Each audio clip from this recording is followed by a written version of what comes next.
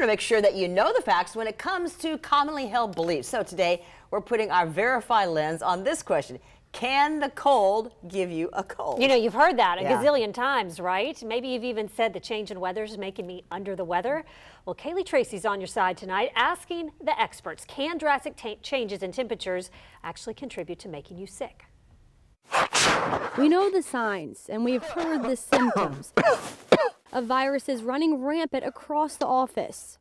Temperature does have a lot to do with these viruses. But just how much? Can the cold really give you a cold like some of our moms told us growing up? Weather does not cause these colds and flu, but not the sole cause of these colds and flu is the viruses, and then how they act in the colder weather is the thing. They actually thrive in the colder weather. Meteorologist Mike Prangley says when the temperature drops below 41 degrees, the air becomes bone dry, allowing the viruses to attach to our nasal passages. These viruses tend to spread easier, they thrive, they love that cold, dry air, whereas when the temperature gets above 41 in the warmer days, they tend to be less active. Another reason you may feel sick when it gets cold, according to Dr. Mobeen Rathor at Baptist Medical, we're usually in close quarters inside. When it gets cold, what happens? You stay inside, you stay close together.